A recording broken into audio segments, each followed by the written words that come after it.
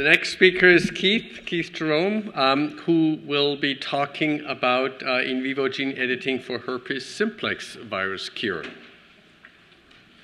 So I was excited the organizers had the thought of doing other systems, because I do some of that myself. So I'm going to start right off with the community summary. And the basic question is, can we use gene editing, kind of like you heard about this morning from Trish for HIV, can we use that for other lifelong viral infections? And the answer is yes. And so we'll show you that we can achieve the near total elimination of latent herpes simplex virus from certain reservoir sites in latently infected mice.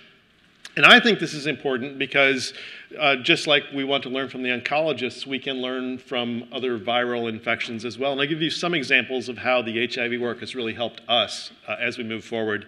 And then I'll make the point that you'll hear a lot tomorrow, that the major driver for success in almost any of the approaches that we're talking about is delivery of our genetic payload, whatever it is. A couple of disclosures. So let's do a little bit of biology about herpes simplex, since this is an HIV group. So this is a big virus, a big double-stranded DNA virus, about 150,000 base pairs, and lots of people have this in the United States. Probably over half of people have HSV1, and 12% or so have HSV2. Now, herpes establishes latency, much like we think about for HIV, but instead of in memory T cells, herpes establishes latency within nerve bodies within ganglia. So for HSV1, it's typically the trigeminal ganglion or the superior cervical ganglion. For HSV2, it would be the dorsal root ganglion. And the virus reactivates periodically from these sites, basically comes back down the axon, goes back out to the peripheral site and establishes a lesion, transmits to new people. And people who are infected have very different experiences with this virus. Lots of people don't know they're infected. And other people have severe, frequent recurrences. And at least for a subset of affected people, it really matters and it affects their lives. Because I used to have to make the case that this was important and worth working on, I would put up this point, is that the last year that acyclovir was on patent, so that the drug companies could charge a fair bit for it, people spent $1.4 billion on it, despite the fact that that's actually not a very good drug for treating recurrences. It's not all that effective. So people cared. So let's talk a little bit about HSV latency. I mentioned that occurs in sensory and autonomic ganglia. But I like this as a target for gene editing because unlike HIV, where I say, gosh, it's all over the place, it seems like it's going to be a challenge to get into all the lymphoid tissue and everywhere. In herpes, we know exactly where it is, and there aren't that many cells. So I mentioned a couple of different types of ganglia it could be in, and each ganglion has, just to make it easy, you can think of 10,000 neurons in it. It might be 20,000, might be 30,000, but it's not 10 to the 6th or 10 to the 7th. It's tens of thousands. And each ganglion has a mixture of herpes infected and uninfected neurons. Maybe 10% are infected, and each one of those has about 10 copies. So you can see that all the clinical disease that we're talking about is not actually coming from a mass. It's a very finite thing we're trying to affect. And in fact, a number of studies show that the frequency and probably severity of recurrences actually is a function of reservoir size. So there's a lot of analogies to what we're doing in this room, but maybe a little bit of an easier target for us to attack. Okay, so all these things make me say maybe we can gene edit this. So as I mentioned, I used to use this quote about how much money people spent, but I got tired of trying to convince reviewers that this was worth doing.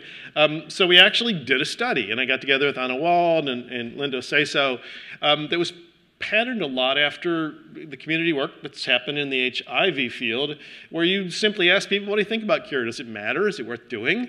And if so, what would you care, what appeals to you? And basically anything we could think of to write there, people said, yeah, that's desirable, some level of desirable. And in fact, 95% of people said, well, if I wouldn't pass this to a newborn child or a partner, they think this is a great idea. So people actually care about this.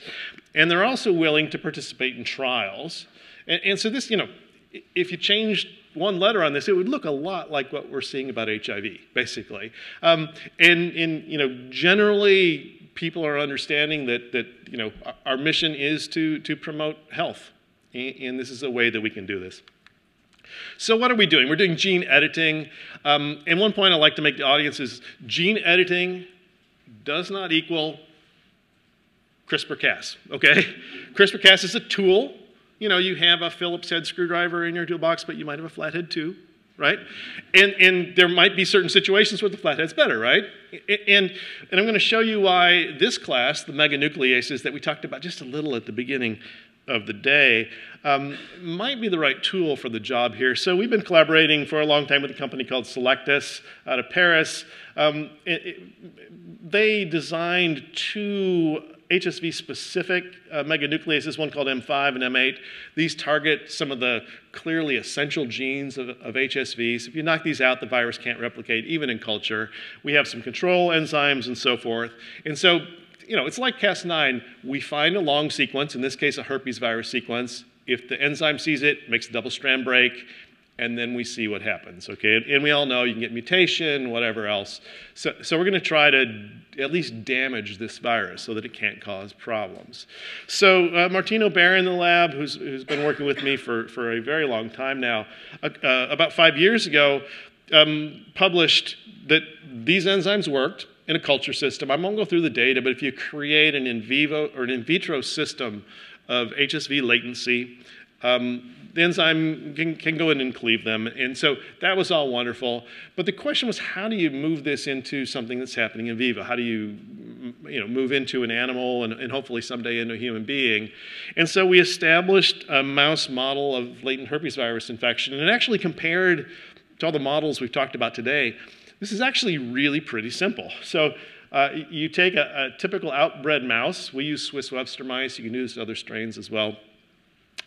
You put herpes on the eye, basically. They get a little infection. They get ulceration. That heals up after a week or two. The mice are fine. But in the meantime, the virus has gone down the axon, gone down to their superior cervical ganglia. Their trigeminal ganglion establishes latency. Okay, and latency looks just like in a human being. The only thing about these mice, they don't spontaneously reactivate, so they don't have spontaneous recurrences. But everything else about latency is the same. And so we wanted to essentially deliver our meganuclease, and we chose to use AAV at the time because we knew that AAV can actually ride the same molecular motors that herpes uses to go up and down the axon. Okay, so we thought that might be a good way. We actually put it kind of onto the mouse face, into the whisker pad and subdermal.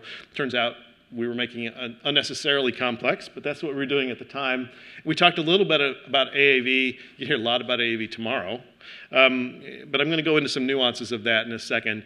But if we did that, this paper that Martine published in 2016 was actually, I think, the first demonstration of in vivo gene editing of an established viral infection. So we had the field identified you could do gene editing in animals, but to actually infect an animal with something and then go in and edit it, she did that. So that was great news. The bad news was if you looked at how much herpes you were actually editing, it was about 4%. Okay, so wonderful, I get to say it's the first demonstration, blah, blah, blah, but it's 4%. That's not really going to matter.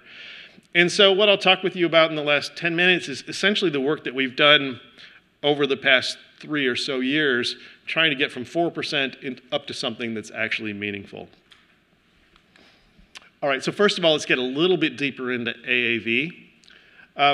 So AAV exists in nature as essentially mostly a single-stranded DNA virus. So it's got 2 genes in here, and then these inverted terminal repeats that go on the end. And so that's the whole genome. And essentially, if you want to use this as a gene therapy vector, you just take out those 2 viral genes, you put in whatever you're interested in through some clever trans complementation things, you allow it to package up, and now you have a gene delivery vector. So this is great, but when this goes into a cell, it needs to be a double-stranded piece of DNA to express itself. So one of 2 things can happen. Cellular processes can synthesize the second strand, make this come out, or if 2 of these find each other, they can sort of bind to each other and get something like this, but that's now complemented, so you can get gene expression.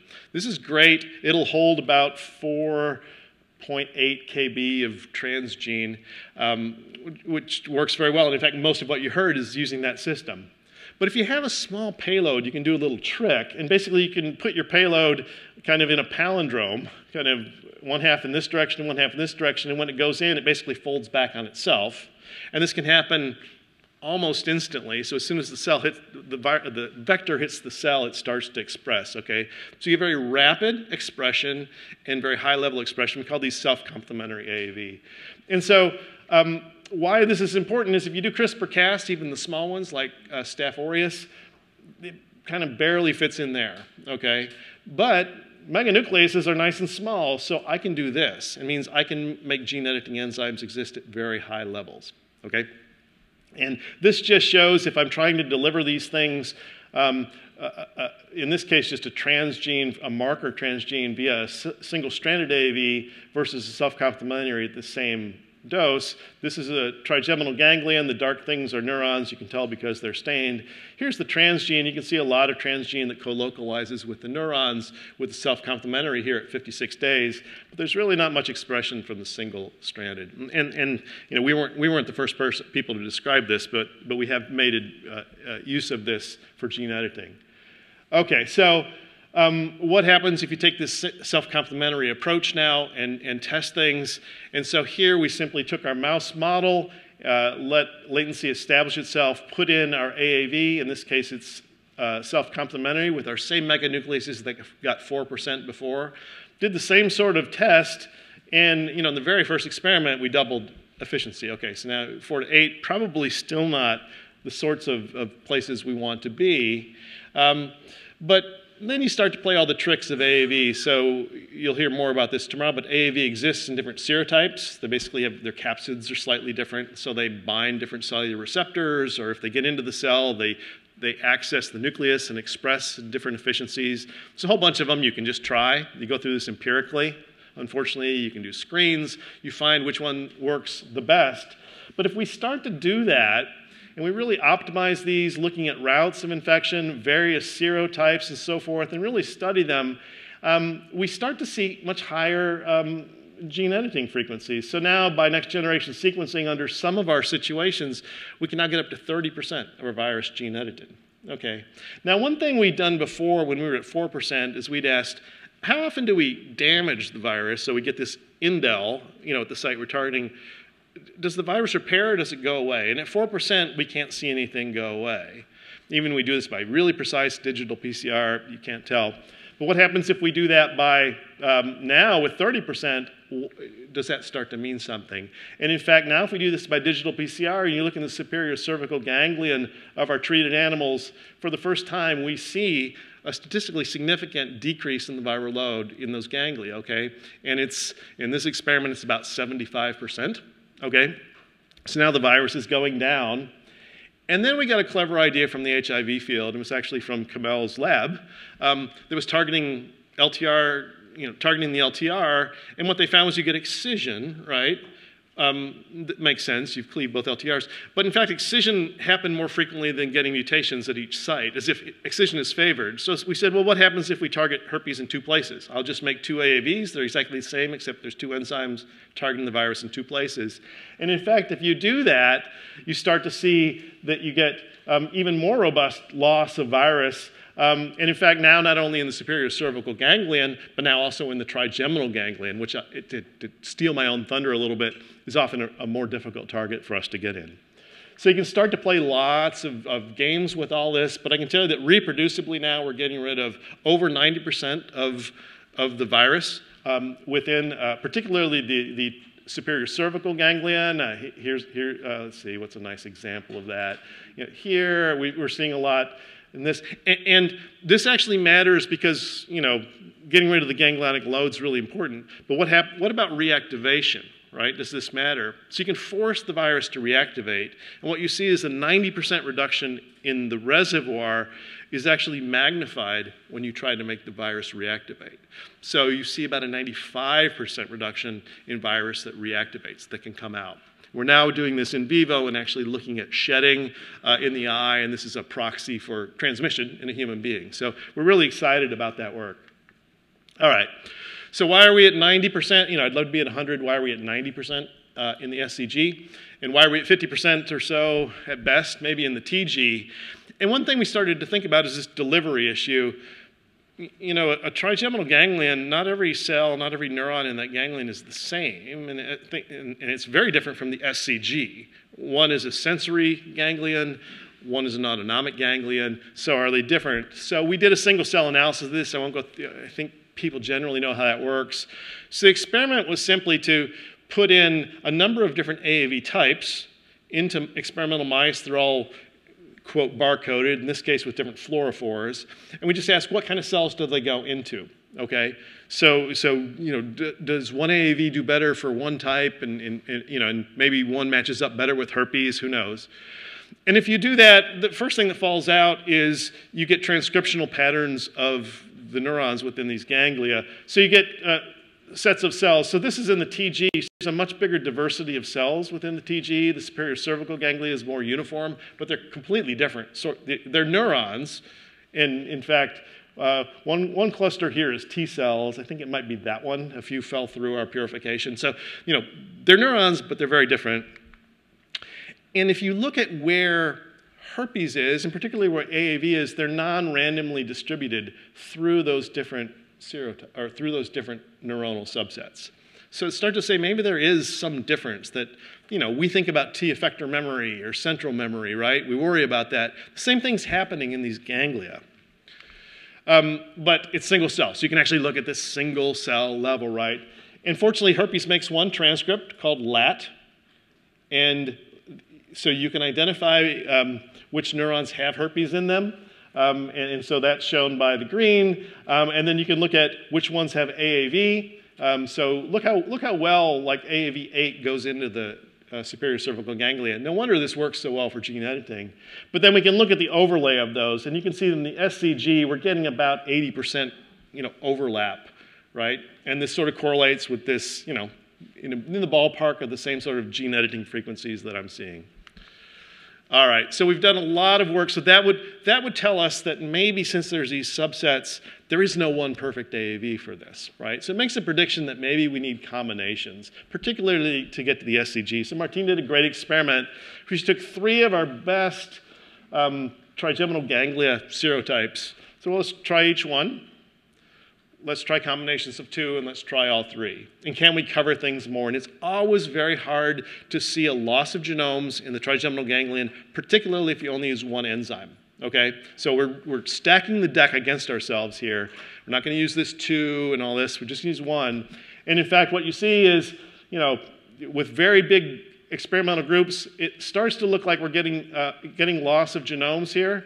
You know, by 52%, 30%, but none of that reaches significance. I think it's 12 animals per group. You know, trend, but finally when we get to 3, we see the biggest result, and it also happens to achieve statistical significance. So I think the lesson here is delivery we may not have a single answer for what we're trying to accomplish, and that may be true for HIV as well. So, you know, we can do this. You can eliminate virus, and I think single cell analysis is going to be an incredibly powerful tool for really optimizing this sort of approach for whatever we want to do. You can read this. Everybody did the work, and thank you very much.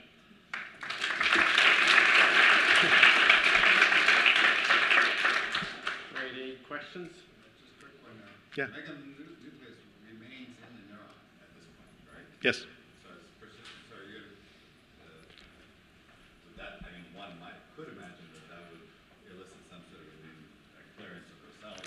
Yeah, I can't go through. I didn't have, obviously, time to do all that. So we don't see any inflammation, no neuronal loss, no behavioral problems in the mice. Perfectly tolerated. We haven't seen genetic lesions, so it looks safe. Yes, it's forever, which is also kind of good because whatever genomes are left over, if they do try to make new copies, those are not chromatinized and they're easy targets. They get destroyed instantly. Yeah, Trish. So my question is with the last experiment when you were using multiple AAVs, right. And this is something that we get a lot when they say, you know, if you're going to use multiple AAVs or multiple doses, what about, you know, the immune response? What about, you know, AAV antibodies for, you know, are you doing them all at one time or did you do them sequentially? Yeah, these go all at once. So we've done every permutation of that. So if you take, you know, an AAV1, with one color, try to come in 2 weeks. You can't do it. You generate an immune response, and you don't get expression. You can change the serotype and get it. So these go in all at once. We've also played in macaque studies for HIV with immunosuppression. There are ways to get around that. I don't think it's a killer problem overall, but we'd rather make it easy. Okay, thanks. Okay, one last question. So in your combos, you're actually reducing the concentration of the individual ones. Yes. You're reducing the dose of the individuals. Yeah. So I'm wondering why you wanted to hold the dose to a certain level. Why don't you just add them? And what if you account for that difference in the data? What does it look like? Yeah, we went round and round in lab meetings about that. There are people who feel strongly both ways. This is how we chose to do it, total dose. In a practical sense, was initially limited by ACRC, like what we had proposed we could do. They are delivering the same enzyme, but you're right that an individual cell, you might think would get less. We don't have evidence for that, though, so I don't have a direct answer. Okay, All right, thanks a lot.